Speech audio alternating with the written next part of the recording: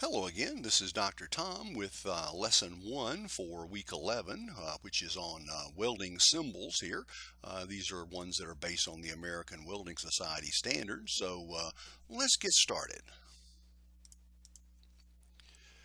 Okay, the standard location of elements of a weld symbol is sort of a complex figure. So let's build this one sort of thing at a time.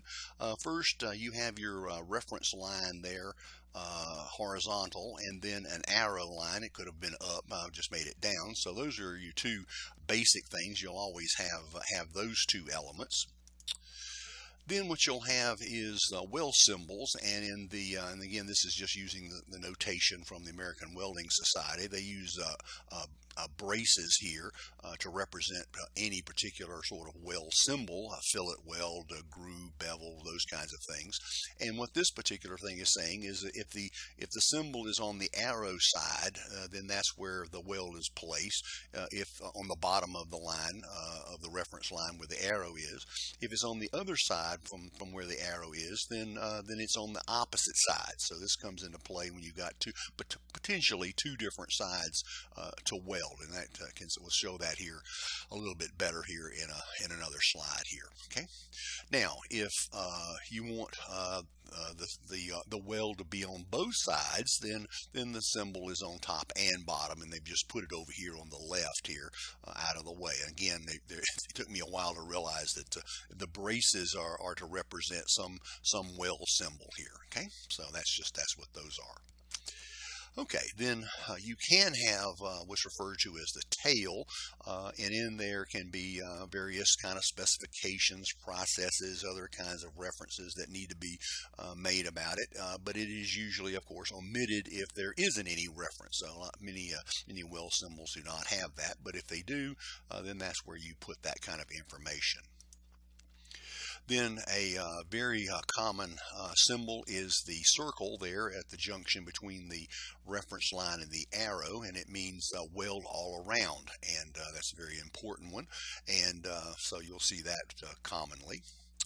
And then if the weld is to be done in the field, not in the shop, then they will have this flag, field weld. And of course, depending on what side the weld is, that could either be up or down, but I've showed it up just well, that's the way it's shown in the AWS standards there. But that's the flag, and that actually is the basis of one of the NCES practice exam problems. And so definitely an important symbol to recognize. Then if the weld is not continuous, then you may have an L-P, where L is the length of the weld and P is the pitch or center to center spacing. I'll show you that a little bit more here in an example here shortly with that. Okay.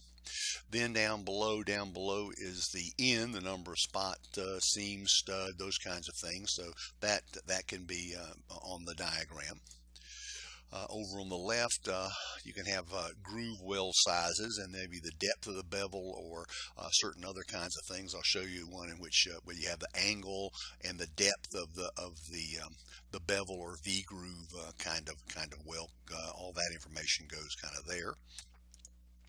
And then finally, some extra information that probably not going to see on the exam, but the F for finishing, contour symbol, groove angle kind of thing, and then the root opening of the depth of the filling. So you may see some of that kind of thing in a real situation, but I have a feeling they're really after in the exam for the sort of the basics of weld symbology here. So, but I wanted this is sort of a redo of what you would download from the website for American Welding Society, and so I had kind of felt like it needed to be built one little element at a time. Okay, using the fillet as an example, is going to be your most common weld, the one that they're going to have you calculate the stress in, because it's straightforward in terms of how to do that. So the fillet weld, and you have arrow side, so notice that the symbol's on the bottom, and so in these two pieces, you've got the fillet weld, a little black triangle there on this side of that only on this side of that junction there, the two pieces coming together here. If you wanted it on the other side, then you would have the fillet weld symbol on the top of the reference line with the arrow pointing down. And then if you wanted it on both sides, then you would have the fillet symbol on both sides. So that's how that arrow side, other side, both sides works. Okay, and that's a favorite. Okay, that's going to be one. Okay, that's actually in one of the civil engineering practice exams. This is almost exactly the question. Okay, which one of the following, which weld symbol goes with which of the following? So definitely you might see that somebody likes that kind of a problem. Okay, then there's lots of others, and these are the symbols that were used on the download sheet that I had. They all seem to have the S words except for one, but we've got slot. Sometimes it's called a plug, and I put them all on the arrow side here.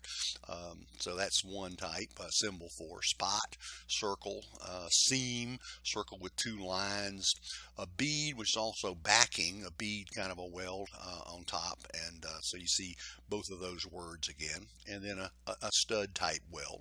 So you see those kind of things. But some of the most common are groove welds. All these are groove, where you have a square where you have two pieces butted up and you're doing kind of a square type weld. Then the bevel, which is the one that's in the practice exam. That symbol, and notice it's sort of the upside down of the fillet with the opening on the other side, so you got to be careful there.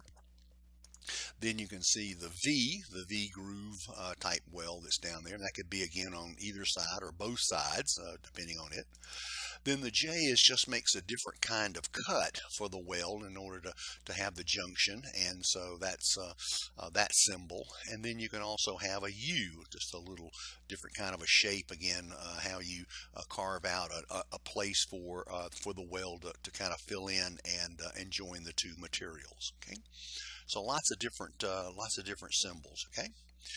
Well, let's look at a couple of examples to kind of look at some of the a little bit more complicated than you may see, but to me I felt like I needed to use some of these here.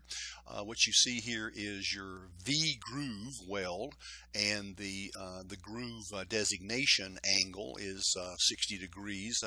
You might should have had that on both sides, because you could maybe have it different between the top and the bottom, but probably not. So it's at a 60 degree. The actual symbol is 90. You can see the way the V groove is a 90-degree symbol, but actually I'm putting in there what's going to actually be 60 degrees. And then the 3/8 and 1/4, probably should have had inches on there, is the 1/4 is on the weld side, and what you see is two pieces of material with the line there, and then in which we're talking about is we want to put a V groove weld, and what that says is it ought to be 1/4 of an inch deep on the arrow side and 3/8 on the opposite side. So what does that kind of look like? Okay, so I've now kind of changed the X to be more like 60 degrees, at least the best I could do with my triangle on the screen.